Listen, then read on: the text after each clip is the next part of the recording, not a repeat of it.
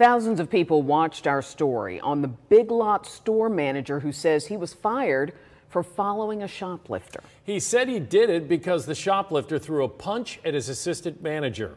And now there are witnesses. A husband and wife back up this manager's story, and the wife told Chief Investigative Reporter Berkeley Breen that the shoplifter hit her too.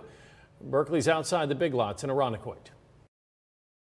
The store manager followed the shoplifter into the parking lot because he says he saw the shoplifter take a swing at his assistant manager.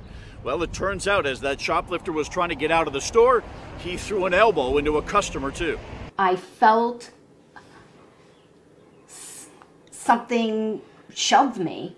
Karen and Tom Egan had just finished shopping at the Big Lots on Hudson Avenue. Karen says the shoplifter dropped his elbow into her as he ran away.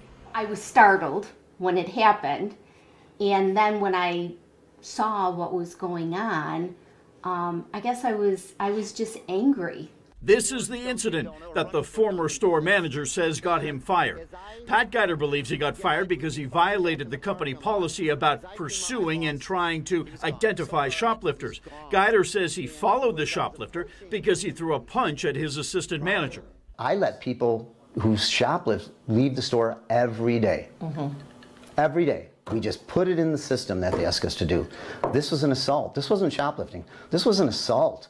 And I thought I was doing the right thing by calling asset protection and reporting it, and it ends up getting me fired. Unbelievable. Unbelievable. In an earlier interview, Tom told me that he drove around the neighborhood looking for the shoplifter. When he didn't find him, he returned to the store parking lot and talked with Pat Geider. Friday night, he and Karen watched our story on his firing.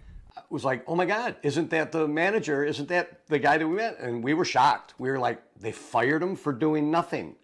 Karen says Irondequoit police asked her if she wanted to file a report, but she declined. In Irondequoit, Berkeley Breen, News 10 NBC. We have emailed and called Big Lots for a week now. We asked for the company policy on this and if following a shoplifter out of a store is a fireable offense. The company has still not responded.